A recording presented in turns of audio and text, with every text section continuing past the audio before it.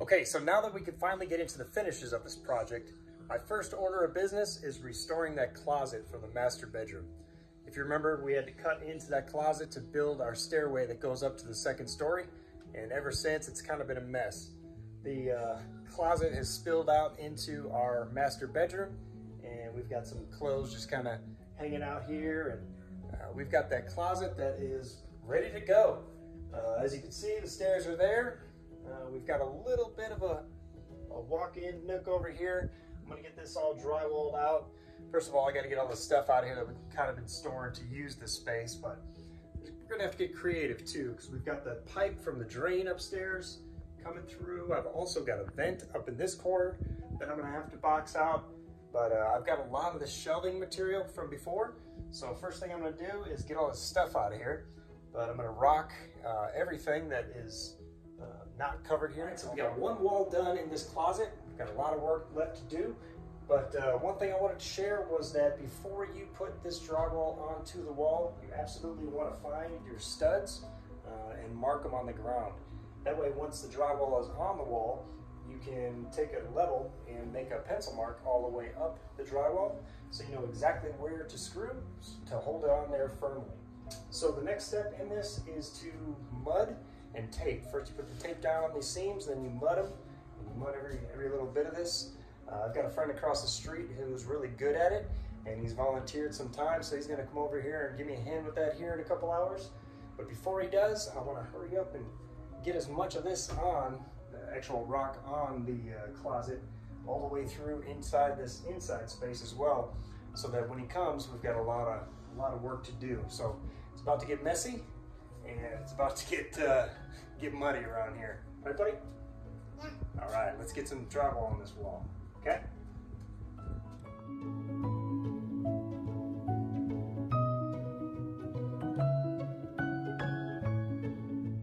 All right, so I had my friend Costa over here earlier, and he was able to do a lot of taping and mudding. Looks really good. It's starting to look like a room. So we got everything taped and mudded throughout the closet. Looks really nice, but it's a little rough. It's only one coat of mud on everything, and there's a lot of spots where you can see some voids, and you can see this corner popping up a little bit. Well, we need to do another coat. Add a little bit of dish soap. And when you do that, you're able to kind of get a better texture. Becomes a little less porous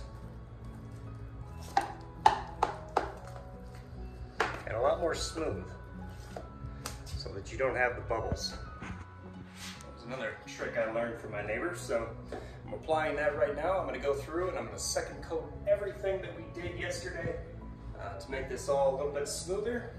And then the roughness we got going on here, the second coat is really doing a good work. So I'm hoping I could just do a second coat, get it a good sand, and then put the texture on this so that I can paint it. We'll see how it goes.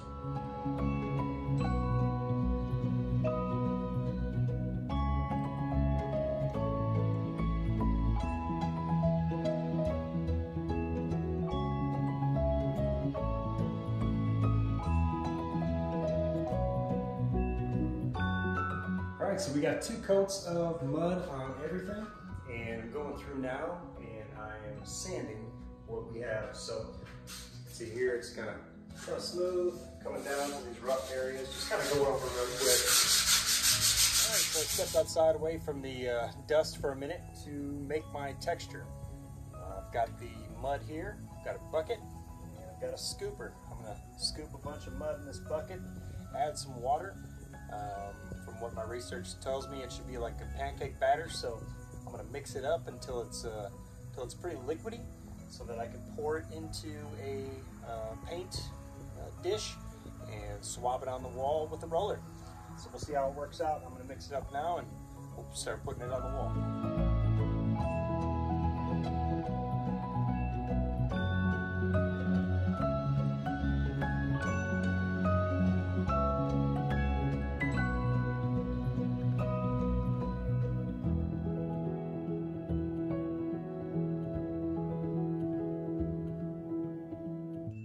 right, so my walls are up and finished painted. In this next episode, we're going to be carrying out these shelves and putting them back up where I can.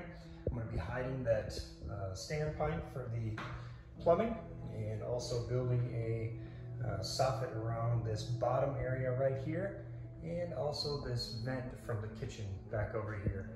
For a first time drywall job, I think it turned out pretty good.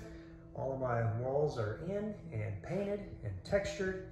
Got this little spot back here where we're going to be able to have some